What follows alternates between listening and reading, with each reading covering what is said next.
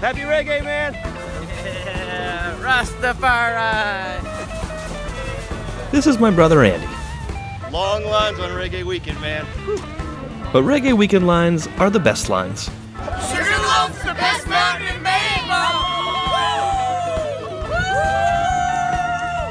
The 80s are back in style. Yes, sir. Gotta love the costumes. Happy reggae! Andy used to snowboard too, but now he's switched back to skiing. When he said he could do a 1080, I wasn't really expecting this. And yes, he is a better skier than I am, but in my defense, my agent told me I couldn't do any tricks this episode. I'm shooting a huge action film with Jennifer Lawrence next month. Can't risk an injury. But I swear I used to be good. Well, a little better than I am now. Luckily, I've got some footage from high school to prove it. Roll that VHS tape. Somewhere in the midst of all this, I broke some ribs. And then a few months later, trying to impress a girl, I did a backflip and broke my back. Luckily, I made a speedy recovery and regained full mobility.